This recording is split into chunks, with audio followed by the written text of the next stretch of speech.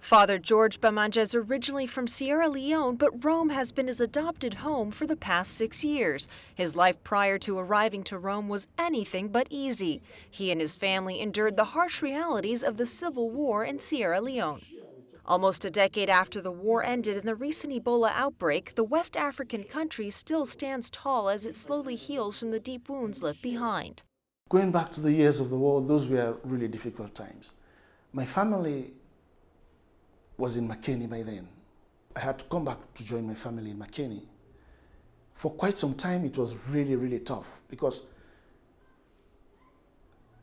the rebels had conquered the entire Makeni, from coming down from Kono right through Magoroka, Makeni, then they were heading for Freetown.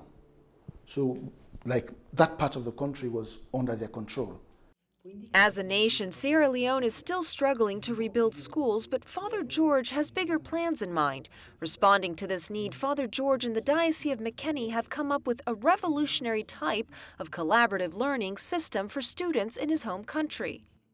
Our diocese, as you say, is passionate about education, youth formation, and justice and peace. The point is this: one thing we believe in is human development.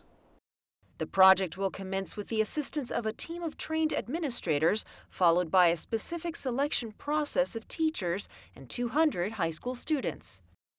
Learn something so that you can inspire the lives of others, so that you can be instruments of change.